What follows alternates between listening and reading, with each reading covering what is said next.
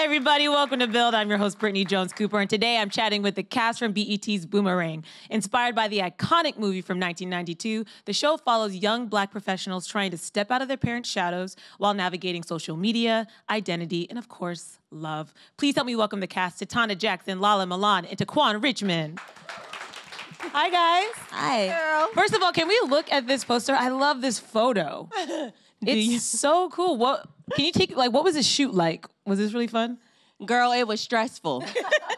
It was stressful because it was so long shooting it. You know, you got to get the angles right. You got to get the poses right. You know, I had to make sure I was in a proper twerk position. You know, so it was a lot, but it was worth it, as you can see. Yeah, I love this photo, and I think it just captures your characters so well. One thing I love about this show is that it is a comedy. It is funny. In the clip, it's joke after joke, but you guys tackle some really deep issues at the same time. So you're back for season 2. What do you think fans are resonating with? The breakup. The breakup between these two. Yeah, you get to see a lot of a lot of stuff that happened in season 2, yeah. That's a really nice way to put it. You know, that's all I can really say, because otherwise people won't watch. You got to watch it. Right. Well, let's start with your character, Simone. Yes. So Simone is a child of Angela and Marcus, who we know from Boomerang. It was, Eddie Murphy and Halle Berry. And she's very much trying to carve her own path. Yeah. So where do we see that go in season 2? She's working a lot more with Tia season 2, so she kind of finds her own in that sense. And Tia comes up, she has a thing going on. But yeah, she's still, I think, trying to find her way, but there's a lot more of her coming into her own in season 2. I'm interested, how was Simone written originally, and then what are some ways that you've seen her sort of change or grow as we've gotten, now to the second season? I feel like you see a change in her season 2. After what happens with Bryson, she definitely kind of... I don't really know how to put it. Yeah, I mean, she's very cocky and confident season 1. And season 2, she still has that confidence, but you see she's a little more grounded, and she's trying to find her way. Yeah. See, what I think is Bryson grounds her, which 100%. Is why I think she's pushing him away. And Tequan, let's talk about Bryson, because he's just like a good dude. Exactly. In season 2, we're going to see a different Bryson. Season 1, I think he was like... he's like on the fence about everything. He's always trying to see one side happy and the other side happy. But season 2, we got a whole new Bryson coming. It's going to be different. So Lala, you said fans care about this relationship a lot. I think we got another mic here for you. They care about this relationship a lot. What team are you on? What do you think should happen? Girl, I'm on Team Money, okay? Tia is literally about her bag. She is real life just focused on herself and trying to make her own way, So, of course, she has a relationship here and she has a relationship there, but she's really kind of just she's still remaining cool. She's neutral, as she's been the whole time, but there's different ways that she actually steps outside of that to where we're like, okay, Tia really stepping it up, I have the same question for you, too. How was she written originally? Because I've seen you on social media, and I feel like there's a lot of you in Tia. So how was she written, and then what did you sort of get to bring to her or add to that character? All right, so Tia was written... It's funny because I don't think she was meant to be comedic relief, and somehow she turned into that. I don't know how. But it was literally where she was... a representative for the LGBTQ, and a lot of times we get to see the male perspective, but this is actually, a female she's sure that she only likes women, but she also knows, I'm trying to hustle. I'm trying to get it by any means necessary, and this is exactly what she's doing. So in season 1, you seen her rapping, you seen her at the strip club, you seen her doing commercials. She was going to do whatever it took to get money, but this season, she's more so honing in on everything she's actually great at and finding her actual niche. So I would say in season 1, she was more so all over the place, but this time she's actually more focused on the real version of herself, the best version of herself. Who wrote that song? I'm just saying, though. That was My favorite actually song. I It's love so this. good. Like the more you listen to it, the more you catch each Just time. so y'all know, you could go ahead and get it on Apple Music and all platforms streaming now. But Really? yes, I'm going for platinum. It's a real song. Yes. Oh, wow. I'm out just there, saying, though. So yes, who wrote it? It's funny because it was Brian Michael Cox and his assistant he wrote it, and we actually went into the studio, did the whole process. Girl, I felt like a whole rapper in these streets. I want to go back to the beginning for a little bit because I feel like your casting is really perfect. Your voice sounds like Halle Berry to me sometimes. Yeah, like especially from Boomerang, there's like this softness to her voice in that movie. I feel that. And I feel like you kind of channel that. So how much, and I want this for each of you, how much did you guys go back and study the movie? A lot. We watched Because that movie. the show is its own living, breathing thing. But Right. if you watch, there's a lot of Easter eggs and a lot of things that are put in. 100%, yeah. Yeah. I mean, we actually, when we got to Atlanta for season 1, we all had a movie night and watched the movie. And not that we hadn't seen it before then, but we all sat down, watched the movie again, and had a movie night. But we studied it a lot. The two of us, everybody did, but just knowing my parents and trying to study them, I sat down and studied it a lot. For me, I didn't see the movie prior to my audition. When I found out I had the audition, I went and watched the movie, and I was like, how in the world did I not see this movie? I felt like, my black card was revoked in that moment. But after I did, I watched it a couple times, but I didn't want to, I always do like parodies. I want to do exactly like. So to make sure I didn't do too much of trying to imitate the character, that I'm not supposed to be, I made sure not to overwatch it, but just watch it enough to where I could pick up on certain nuances and stuff like that. I was just going to say that same thing. Certain nuances that were in the movie, we try to bring to the show. And I wanted Bryson to be like, almost like Eddie, but like trying to be and just not. So I wanted to like cut that line to make him so he wasn't too cool, but he was cool enough. That's the thing too with our show. It's we're not recreating any characters. It's its own thing. So we did study it, but we also got to bring new characters to life. So it was getting to know my parents and my background, but also being my own individual. Yeah, I was going to say, it is a completely different thing. The only real benefit you have from watching the movie is catching the Easter eggs. Right. Like this scene where they're doing dishes and then they cut on the couch. You're like, that was in the movie. Like, but otherwise, workout scene, yeah. Yeah, otherwise you guys have really created its own life. And I think one thing that I really resonate with is the fact that it is a comedy, but you guys go in on really, really important issues. One, for sure, the LGBTQ community, and I think how it's connected to religion and faith. Oh, You know? I see a lot of more. I thought that was really season powerful 2. first season because those are two things that we love to think are separate. Yet it is, there are a lot of people who are part of that community who love God. So take me through just like the conversations you guys have on set when you're tackling kind of big issues like that. I don't feel, well, for me personally, I don't conversate specifically like with the castmates about those things because I feel like it's case by case per character. So that's a conversation that I literally have with myself, and RJ, his character is one of those things, David, to where he goes back and forth with religion a lot. I feel like that's a big part of his character. Tia, we show up to support him every now and again at the church, but the church is the last place that Tia be at. You know what I mean? And that's just what it is. Tia be more so in the club. That's where her money come from. But it's not that religion isn't a part of her identity. It's just not focused on in this show for Tia. But how about you guys? Is it cool to be a part of a show that isn't afraid to sort of lean in and have these kind of difficult conversations or conversations that people try to avoid? It is. For me personally, the Us Two episode was, I think, the deepest for Simone.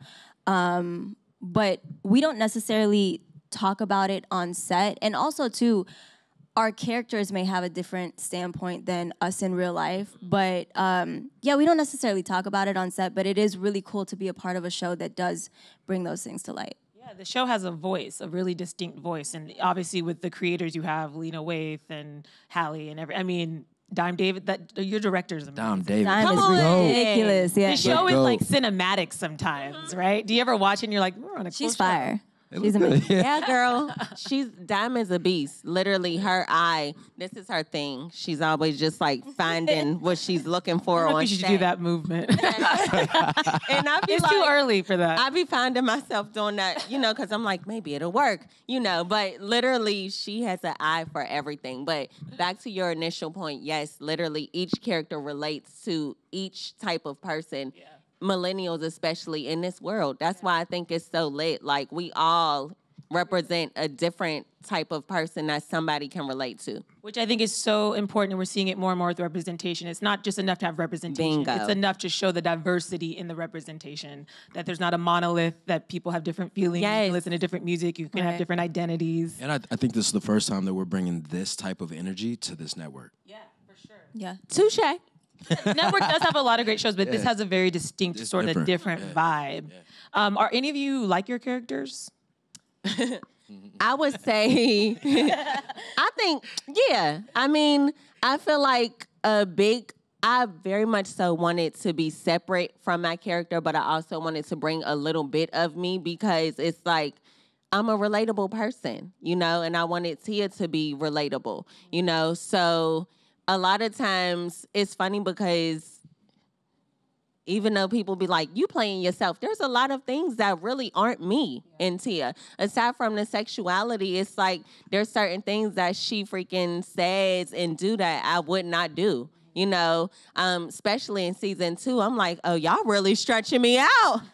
Y'all going to see that. But very much so, there are some characteristics, of course, like being funny, naturally funny, but at the same time, there's not, to where she's very strong about women rights. I'm very much so pro-woman, all that stuff, but the way that she goes hard for women and she will literally, have an issue with her best friend's dead about, like, I'm more so like, I would comfort my friend in that time, but Tia, she do not care. She like, your daddy, him too. That's why that Us 2 episode was so good, because it showed each perspective and how it is a conversation that we have to keep having because people don't and probably won't agree. So you mentioned the Me Too. We have a lot of different issues. In season 2, is there like a major theme that we're going to tackle or another like really public issue that the kids are going to go after? I don't know if there's... You get to see a lot more of each character in season 2 and, where we're going in life. So... There are still issues that we tackle, but it's more so each individual, like in each individual character. Yeah. And so you mentioned that you hadn't seen Boomerang, and there's a really funny episode where you guys talk about like the black thing that you haven't seen or haven't watched or don't know how to do. Can you guys share your thing? Like I don't know how to play spades. Like I've played it once. Oh, I don't. Me neither. Okay. Girl, I don't eat hot sauce. Is that shameful? No, but it's just one of those things where you're like, I don't really. The stereotypical black stuff. Like, yes, girl. I don't eat hot sauce. Okay. Wow. I don't. Come on. So, that there's what they be saying. All black people drink Henny or dark. She doesn't drink at all. I don't drink. So me and Tequan had a conversation about how to eat chicken wings. Because there's a way as a black person. No. I can't do the whole lot. Racist. Like, but you gotta get you gotta make sure you get all the meat off the bone. Mm-hmm. That's my thing. I also can't do that because it gets it's too much work. That's what I say. That's his thing. It's too much work. Too much going on. I can't be spending that much time trying to eat. Okay, just order some more ramen or something if that's going to be the issue. It seems like you guys have a lot of fun. Yeah. Don't spoil anything, but in season 2, is there an episode that was especially fun for you to shoot? Or Yes. Can you share just sort of like general? You can't share too much though. Just so when we get there, we know. But literally any scene that we all do all together is fun. Yeah. Is to me the funnest scenes. Like they're so lit. The energy. That's when they really got to go to work. They're like, all right, guys, calm down. Because we be playing. It's just natural, fun, good energy. Yeah. So any scene with all of us together, for sure. We all get along really well. So we joke around. It's hard to get us to we do our work. But sometimes they're like, hey, we're working. Calm down. But it's a lot of fun when all of us are in a scene together. Did anybody know each other before? We did. Yeah, we actually... we knew each other, I think, a year or two prior to this show. Did you work together or you just met? Yeah, we worked. We had a show on Hulu called All Night. Oh, I remember that. That we did together. Yeah. So then audition-wise, were you the first person selected or how did that whole process work? I think the two of us were cast first, and then I honestly, I don't know feel the like process. I was casted last, girl. They didn't want me on the show. They didn't. I'm serious. Because I didn't have a traditional, background in acting, and I came from social media, and they done seen people who came from social media get on the freaking camera and shut down. And they probably thought I was going to do the same, so they was like, nah, we good. So then what was your audition like? My audition went good. It was funny because when I was in the room and I auditioned with Lena and Dime and everybody else, they bust out laughing, and I said, "Oh, I ain't get that one," But then it took forever, girl. Like, times went by so much that I forgot all about it at that point. Yeah. So, but I was confident because I had did my second audition, obviously. But girl, yeah, it took forever. And when they told me, after the fact why, I was like, I'm glad y'all ain't tell me that during, because I'd have been sick. When you audition for stuff, like, it can drive you crazy wondering whether or not you got that. Yeah. Like, people be freaking out. Yeah. And I found myself doing that, and I was like, because I really, really want this. This could be the time where people get that I'm more than social media. That was just my stepping stone. Have you had feedback from your social media community about you on the show? Yes, girl. My audience, particularly, very positive, and then, of course, you get the feedback from people who don't think you did a great job. And I'd be open to that, too, because, listen, everybody ain't going to like you. At the end of the day, I could have freaking did a amazing performance, and some people might be like, she's whack. And that's fine, because at the end of the day, whenever, I hear something negative, it just makes me sharpen up my skills more. So, absolutely, but for the most part, it was great feedback, and I'm looking forward to even more opportunities. I'm trying to be out here, getting all the awards, okay? Oscars and what? Hello. And Tetona and Tequan, did you guys get to do a chemistry test together? Mm-hmm. We did, yeah. All right, so we got to talk about this relationship. Magical. Because there is that, you guys do have such a good chemistry on camera. Thank you. So what has it been like developing that relationship? Because, with some of our favorite on-camera relationships, you can't let it all out at the beginning, and it was like a slow burn for you guys. So what sort of work did you guys do just to make sure that felt authentic? I mean, it definitely helped knowing each other prior to. I think it helped with the audition and also with the show because we were friends. So we naturally had that chemistry prior to. So it helps a lot bringing that to screen when you already know each other and like you already have that comfortability. Do you guys relate to their journey of being friends, but also, is that fun to play? Oh, yeah. Yeah. It's extremely fun. I'm just trying to get him to talk. Look, I'm looking at That's him hard, like, yeah. I'm It's giving like him eye pulling contact. teeth. I'm like, how is it for you? Well, how do you feel? Well, no, it was just knowing each other before that really set the tone for it. That was pretty much it. Yeah. That's all you're going to get. That's all I got. Going back to the pilot, you guys talk a lot about the experience for Black millennials and just all the stuff we're trying to do and how exhausting it is. So for you each, what do you think is just kind of like the biggest thing that Black millennials are having to deal with when it comes to like being professionals and also finding love and trying to just do it all? Everything. Yeah, Girl, I feel being like an adult. 100. I mean, yeah. Like I feel like we have to prove ourselves a lot, and a lot of times people don't look at us professionally As a Black millennial. Yeah. Bingo. So it's a lot more of like proving yourself and like I can do exactly what everyone else is doing, if not better. You know what I mean? So like, yeah, it's that's real. Yeah. Yeah, I absolutely agree. As soon as we go into anything, it's like we're already, just being judged just based off of the fact that we're Black, and then it's like when you're talking over the phone, you'll even sometimes get a look in person like, you are, well, thanks for coming. Yeah, that's me. And that just comes along with it. But we're intelligent. You know, we are knowledgeable. We have beliefs. We fight for what we want. We go get it. We make stuff happen. We're lit. And that's what it is. That, yeah, I like that. All right, let's go to Twitter. We got a question from Edward is a man. What is your favorite Eddie Murphy movie? Ooh. Coming to America. Damn, you stole mine. Yeah. I like freaking Professor Clump. Yes. You know.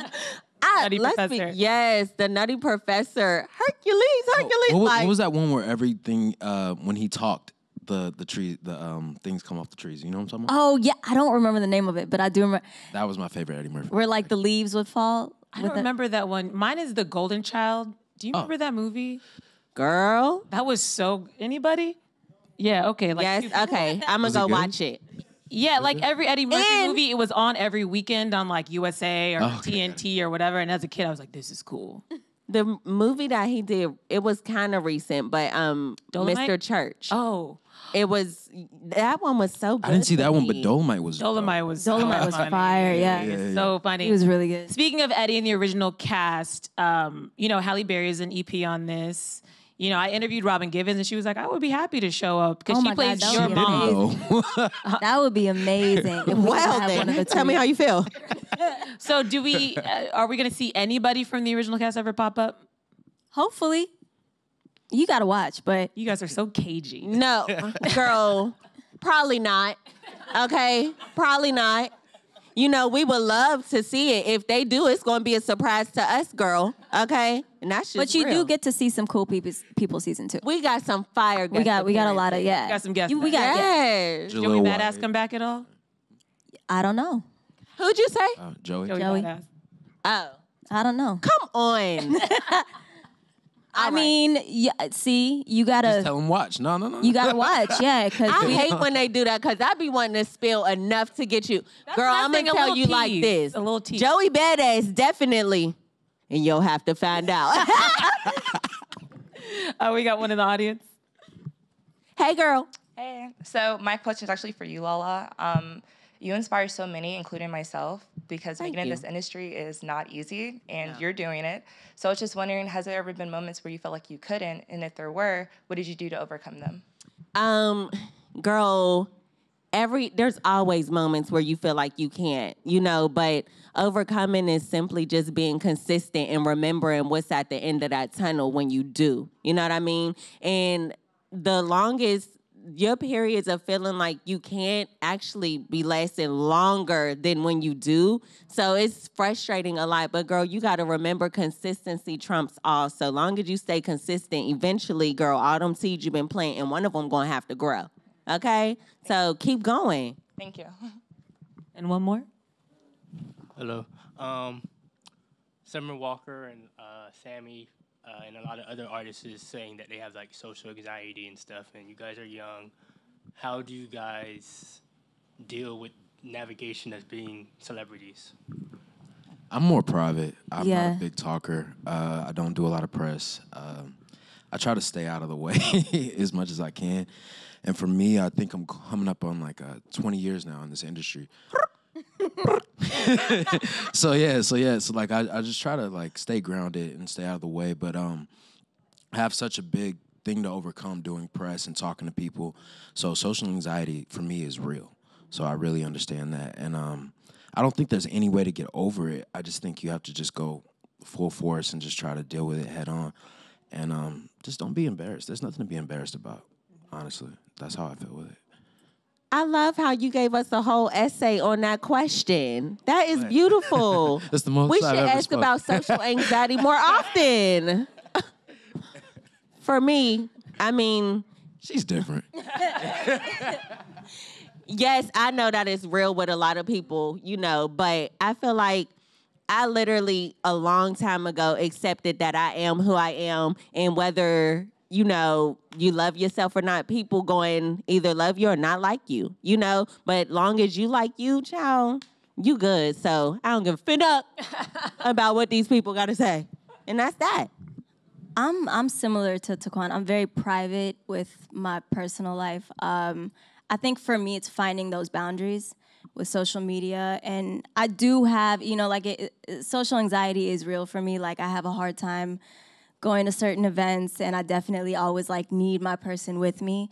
But you just gotta kind of go full force and know that, you know, you have that support and you're here for a reason, and kind of just try to get over it. What do you do in your downtime, like to kind of decompress? I watch Quiet time. Dexter. Dexter's how you decompress? Yeah. Just a little murder? Yeah, it's a little murder. He crazy. But no, I think for me, I definitely need my like quiet time. Like when I come back from set, when I need my moment to myself to kind of decompress and you know, like breathe it out and get back into like my own. Yeah, that's why I asked, because you have such extroverted jobs, so there has to be that introverted side. You have to kind of rebuild that somehow. Yeah, the first time I met Eddie, actually, I thought he didn't like me. And I was like, what's wrong with this guy? But I had to understand, like, when they're not on, they're off. So, like, sometimes people expect people to be on all the time. You don't have to. I think that's the thing with our job too. Like, I think a lot of people don't realize we are human beings. We're normal people. So we're not on all the time. We do have emotions, and we have bad days, and we have our moments. So I think that's a lot of people don't realize that and kind of look at us in a sense of like we're not human. But, you know, like I have my bad days. I have moments where I just get frustrated or I have anxiety, you know, like stuff like that I just have to deal with and navigate. I agree with Tetona Legend. We're ordinary people, okay? Yeah, like, at the end of the day. Tetona Legend. Okay? And it's one of those things to where anytime. Really good. Thank you. I know, I just thought of it on the spot. So for me, yes, to decompress, girl, I chill and I be in the house.